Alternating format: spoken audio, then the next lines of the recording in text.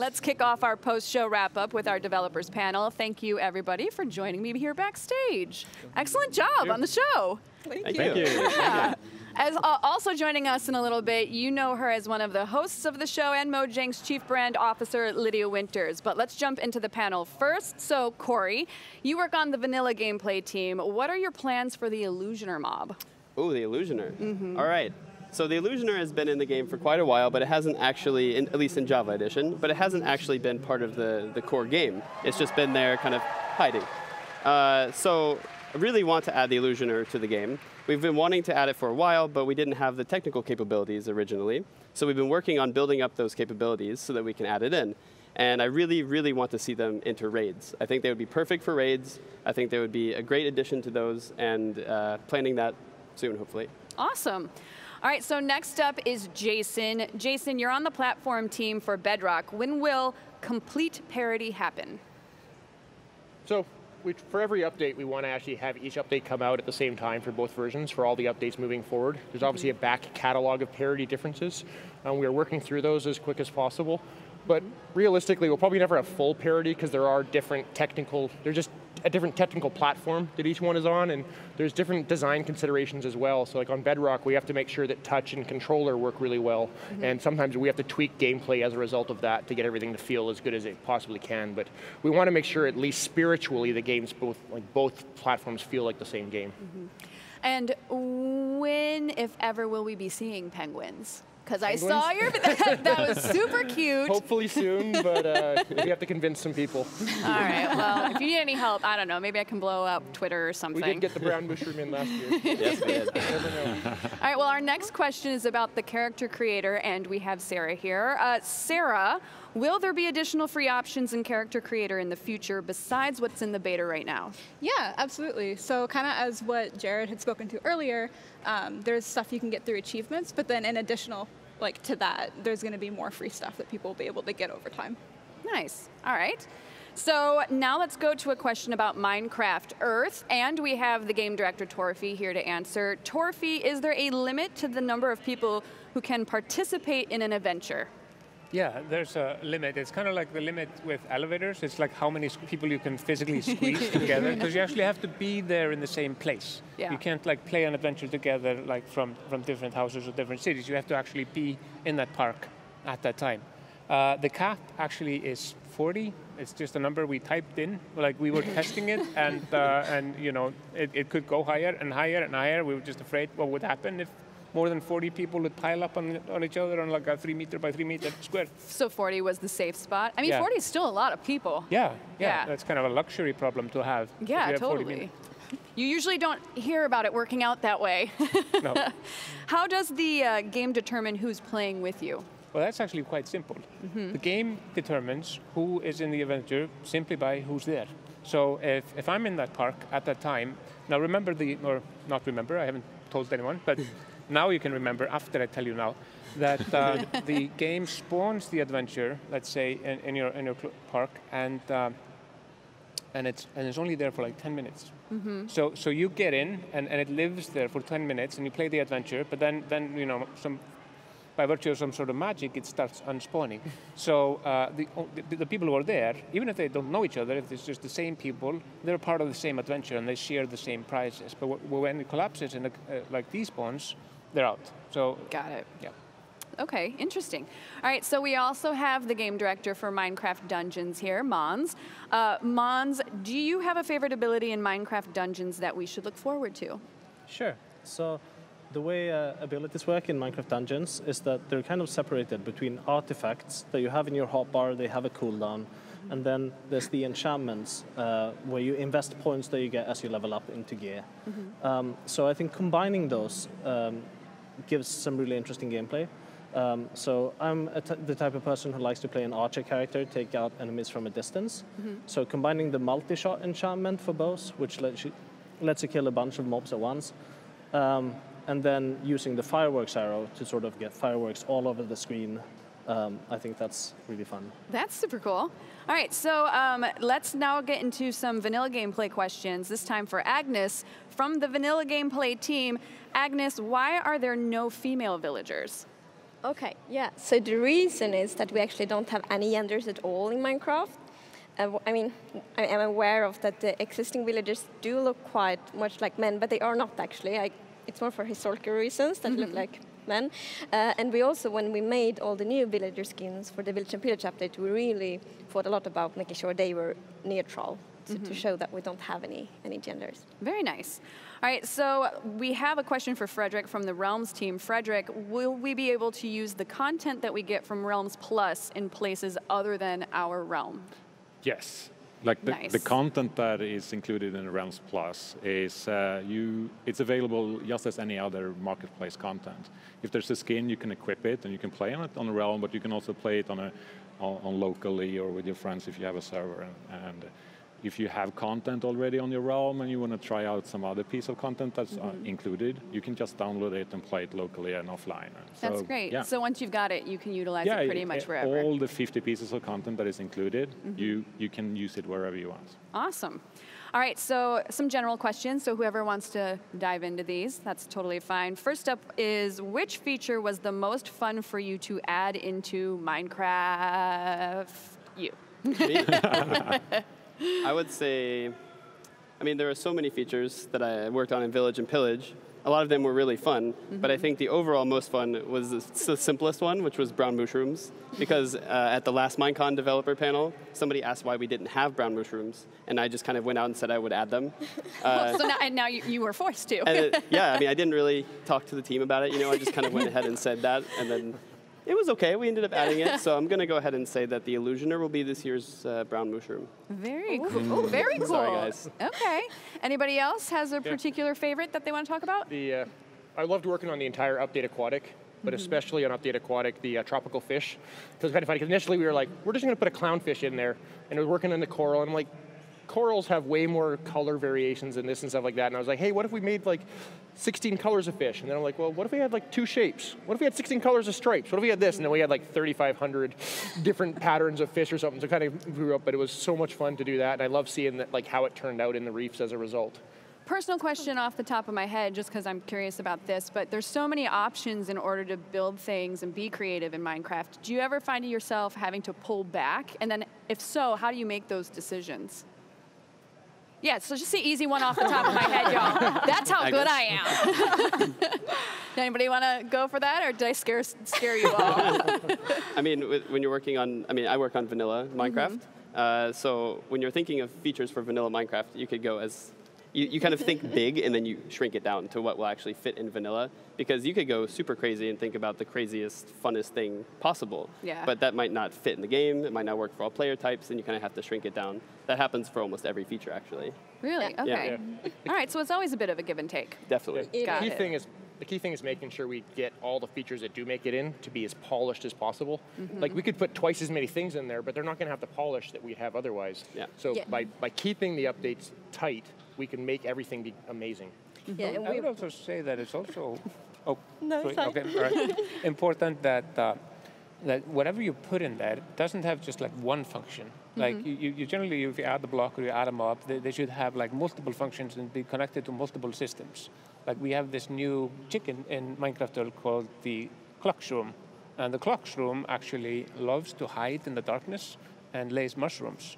And it was actually a problem when we were testing it. I don't blame it. I put a bunch of them on a build plate, and I was like turned back, and I looked back, and they were all gone. We thought it was a bug, and we started debugging it. But we realized later they had found a small crack in the ground, like a little tunnel into the ground, and I started digging, and they were all hiding like in a little hole under the build plate. Because they're ashamed that they're laying mushrooms. I think to Torfi's point as well.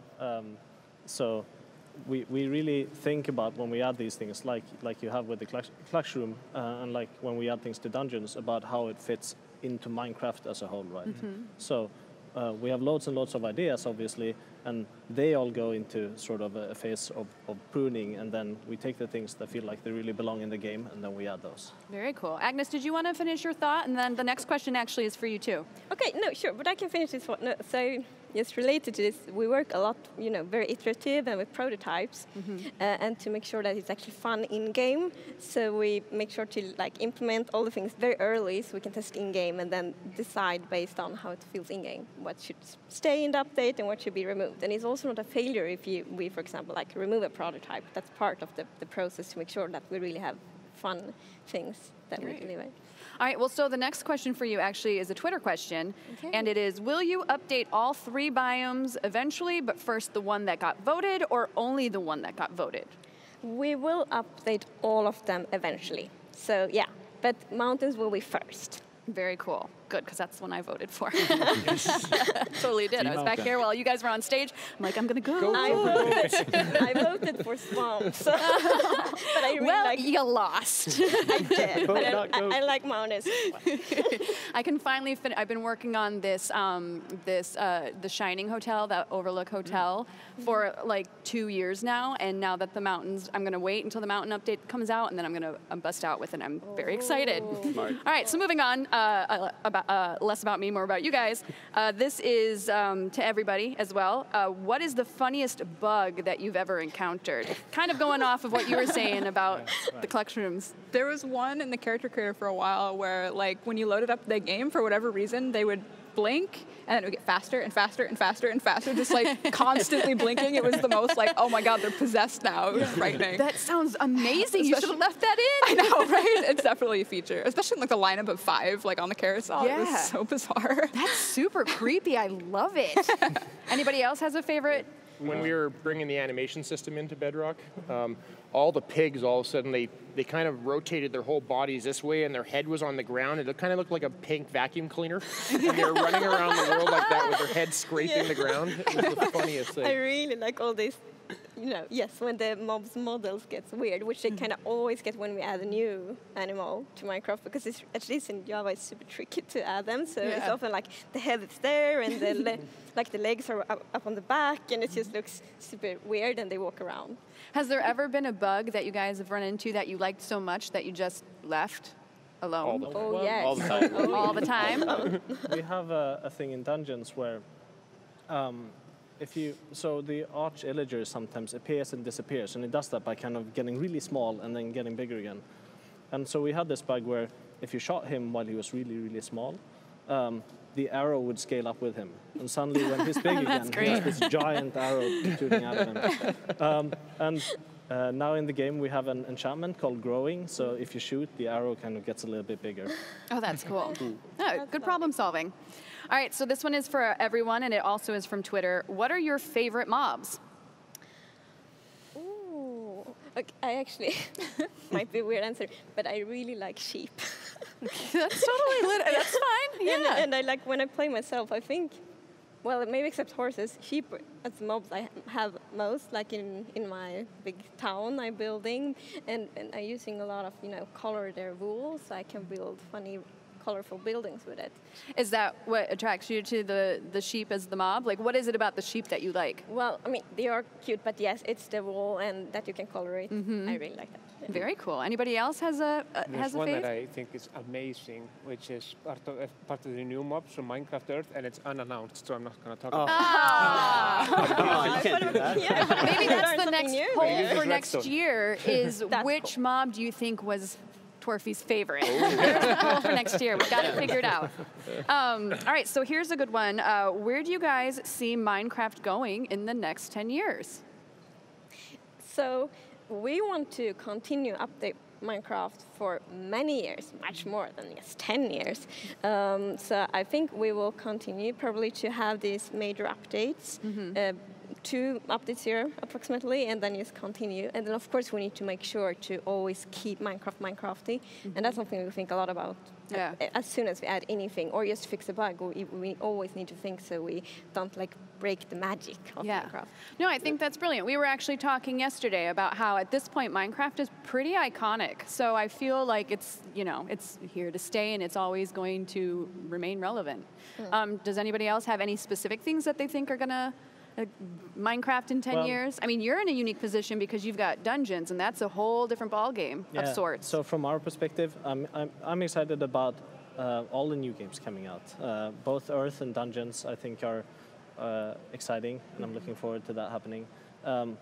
But I'm also looking forward to updating dungeons over time. So we'll launch it, but then we'll keep updating it as we go, just like we do with regular Minecraft. Not to put you in the hot seat, but what's the pressure been like knowing that you're taking such a beloved game and kind of shifting gears with it in a different direction? You're like, it's been the worst. Yeah. it's certainly a little spooky, and it's something that we think about a lot as we make it.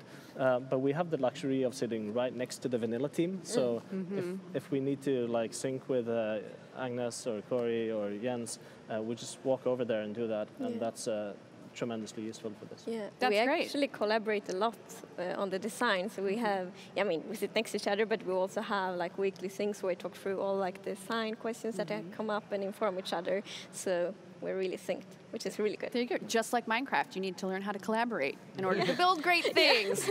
Oh my gosh, hire me for your PR. All right, so Torfi, this one's from Twitter. Okay. What will Minecraft Earth be like for those in rural areas compared to those in cities and suburbs? Well, that's a good question. So Minecraft Earth has, these features that we looked at, the adventures and the build mode. But in order to go out and find the adventures and to collect blocks, you have to like walk, basically use your feet. And there's a map, and we used OpenStreetMap, which is like an open source database, which is a really amazing map of the entire globe. So in order to pick the places where we put the content, we didn't choose the path that other games have gone to have players go out and promote areas, because what happens then is it's mostly like places in big cities or in bigger towns. But OpenStreetMap literally has a map of every small town in the world. So we had a bit of a problem. I probably shouldn't talk about it right now, but I will. I mean, feel free. That some people are playing Minecraft Earth right now in 5 cities, but some people found out a way how to play them somewhere else. And when that happened, like I woke up and I opened the map and I can see like a heat map of the world where people are playing, and it was like literally everywhere. It was like small towns in Russia, somewhere in Siberia, somewhere in South America, in Africa, and in Asia. Like it was literally like a virus infection of the entire world, which is cool, but shouldn't have happened. The point I'm saying is it should be everywhere where people live. So like not in some like random hill in the middle of the Sahara, maybe not, but where people live and where's the map, there should be Minecraft Earth. Very cool. Totally random, and maybe you did or didn't do this, and I wouldn't know because I haven't played the beta yet, but are there any Easter eggs at all? Yeah, tons? Yeah. Great. Well, I will be outside a lot. All right, so again, this one's to everyone. This one's from Twitter. Actually, you know what? I'm taking that back. I want to move on to a different one. Cory, what things are important to consider when brainstorming ideas to suggest to developers or make into a vanilla-style mod? That's a big question. I know. That's why I switched it up, because the other one I think is going to be more fun. Yeah, so when you're kind of thinking of ideas, when we think of ideas, we try to think first of, would this fit in with the original game? Does it add something to it? And then we think, does it work with other features that are already in the game? We really try to add things that will interact with the game loop and try to bring everything together. So when you're thinking of features to suggest, try to think about how does this interact with features that are already in the game? How would this enhance them, for instance? Like penguins would really enhance Minecraft. You make them chase fish. And yeah, it'd be perfect. But that's what you got to think through, is what you're saying. Yeah. They would interact with fish. There's glaciers that were added and they drop feathers. They'd be on glaciers. I like the pitch that I've started. I don't think I'm allowed to go 2 mobs in one developer panel, so I'm going to hold off there. No worries, no worries. All right, so this is the other question that I was holding off on. This is for everybody. What are your favorite pizza toppings? You want to just start and go around? Oh, yeah. I love pepperoni. Nice, Classic. solid choice. I like the classics. It's like a tomato and cheese pizza. Nothing fancy. That's fine. It's totally fine. I think bell pepper, actually. Bell pepper, yeah. Okay. Nah. This is a tricky question. Or a trick question. Well, to be fair, like if there's a really good cheese on it, I probably think mozzarella, which is quite basic as well. But yes, I would say so. You thought that was tricky? I thought that was a perfectly fine answer. I had to thought for a long time or think for a long time. That's true. You guys have actually been on stage for like a good solid 2 hours. I'm sure you're starving. Torfi, what about you? What's your favorite pizza topping? I once had a pizza in a restaurant in eastern Iceland which was called Rudolph, and it had like reindeer meat and red berries. It's very sad. Oh. Yeah. Whoa. But generally, just pepperoni and pineapple. I mean, emotionally sad, yes, but was it tasty? Sadly, yes. Sadly, yes. What about you guys? Ham, pineapple, and bacon. Ooh, mixing it up. I'm with Agnes here. Like a really good mozzarella cheese. There's a one called Scamorza, which is like a smoky. Yeah, Ooh, it's so good. I need to try that. Okay, I'm really hungry now. Great. I know, me too. I'm like, got the shakes. I'm like, oh, let's get some food. All right, so last question. I know we briefly touched upon it before about the biome, but let's talk about the result of the biome vote. How do you guys feel about mountains being in this year's winning biome? I mean, we know you wanted swamp. Yep. Yeah, but I'm super happy about mountains as well. I mean, we like all of them. Otherwise, I guess we wouldn't have them in the vote. So no, it will be great, and I'm excited to start prototype on it and see what will happen with them, with like the cooler mountain generation and things like that. Yeah, fantastic. Everybody else? I've been campaigning internally for goats for about a year now. Yeah. So I'm ecstatic that mountains won. Yeah, and Awesome. Team Goats. I think that one of the best things about vanilla is that we've been doing recently is taking the features that have been there for a long time and then kind of updating them. So it'd be really nice to give a fresh coat of paint to the mountains. Fantastic. You guys too? Are you on board for the mountains? Yeah, 100% all on, Team Mountain Goat. You're like, I'm in a dungeon. I don't. Yeah, I think it'll be good. I'm a little bit sad about not seeing the frog, but Yeah, me The too. frog was Later. cute. You will. All right, Later. that's a solid Yes. point. The frog was super adorable. Well, thank you guys so much for joining me, and congrats again on such an excellent show. You did an amazing job up there, and I'm looking forward to seeing the new updates. Before Lydia Winters joins me backstage, let's take a quick look at some of the highlights from MINECON 2019.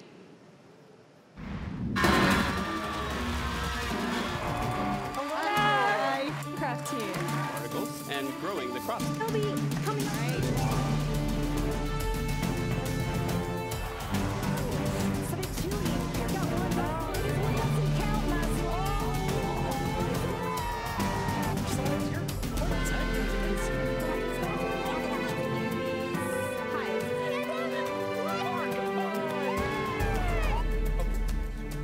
Rock platform team. Flower or place a torch. Yeah.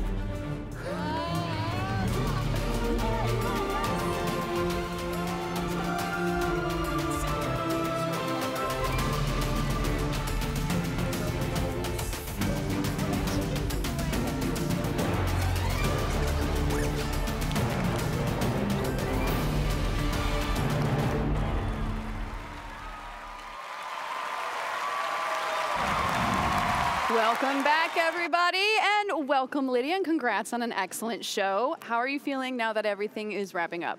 It feels amazing and surreal, and it's hard to describe. It's something you've been working on for so long, and then the show happens so quickly, you're like, oh, I need to watch it back so I can actually live it. Yeah, it's kind of like a wedding. You do all this planning, and then it happens. You're like, did that just happen? But you loaded us down with amazing content. I was enjoying myself the entire time. What was your favorite moment of the show? I know it's a hard one choice. because it's like all, Do you want to split them up in two? What was your favorite, game-related announcement? I can't. This is like choosing kids, I would imagine, if you have them. Like, how do I pick? I think the main thing for me was this year. The thing I loved is that we got to show so much of our, what's happening in the studio. So, last year we got to we announced dungeons, but we said very little about it, and this year to get to show gameplay of Dungeons and Earth, it just felt like, how huge is it? This was the first show where we felt like we have to cut content. It's too much stuff, which is the most luxury problem to have. There's too many cool things to tell everyone. Yeah, I actually really enjoyed the Dungeons trailer as well. I thought that was super cute. It was amazing. So that's going to actually start the game. So that is the intro sequence, and it will put you, in the mindset of what's happening in the game so that you can go off and start playing, which feels like that was so exciting to premiere here. I also like the physical mini games that you guys had on stage. That was maybe I was sitting here and I'm like, oh man, I wish I could play that right now.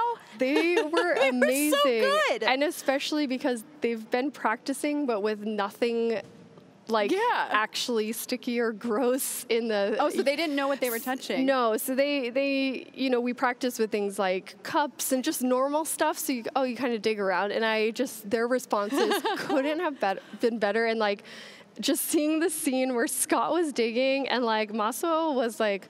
I just loved it. His face was my new favorite. He should host so much stuff. Like everything, he's my new favorite of all time. I was just like, oh my gosh, that guy's adorable.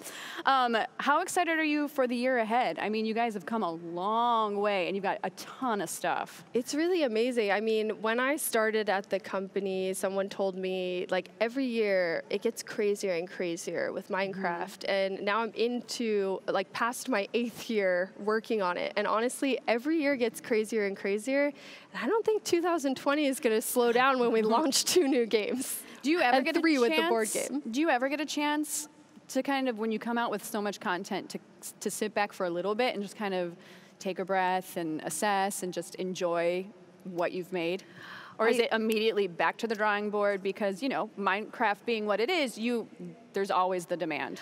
I feel like this might be that only moment that I have. Like right now, sitting this very and like second. enjoying it, and then we'll all, we'll start talking again like, oh, next year we can do this because that worked really well. And it's just, when you work on something that you love and are super excited about it, it's hard to not do it. Awesome.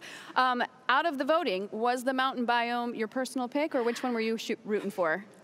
I'm from Florida, so I was a bit biased towards the swamp. But at least we'll have Minecraft Festival in Florida, so we can have mountains in Minecraft. So I'm glad you brought that up, because that's a perfect transition into my next question about the announcement of Minecraft Festival 2020 being super exciting. What are you most looking forward to there? I think it's always awesome when we get to spend time with the community because our players are so important to us and at the heart of everything we do. So when you get to be around people who are so excited about Minecraft, it's very, very contagious. So I think it's something that we missed getting to meet with people, and now to combine sort of the original MineCon of having an in-person thing with this amazing show and really think about how do we take everyone on a journey. So I'm really excited about it. That's and it's in Orlando, so again, there you go. Back to my Florida roots. Yeah. So my mom is very happy. Oh, awesome. You're going to hang out with the parents. They'll just be happy to get to come. That's fantastic. Well, thank you so much for joining me in the after show. To the folks at home, thank you for joining us backstage today. I've had an absolutely wonderful time bringing you a little peek of what's to come for Minecraft. It has been an excellent MineCon Live 2019, and we look forward to seeing you all next year. Have a good one, and bye! Bye! Thank you!